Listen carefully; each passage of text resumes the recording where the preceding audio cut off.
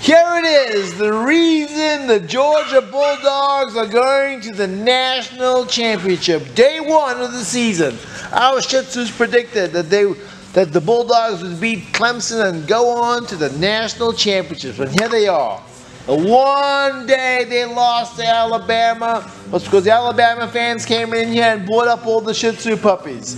We have things in place right now never to allow that to happen again. It'll not happen again. They are predicting a Georgia win. Not only a win, but that they will cover in the national championship game. We will always have a Shih Tzu in the building till the national championship is resting in Athens, Georgia.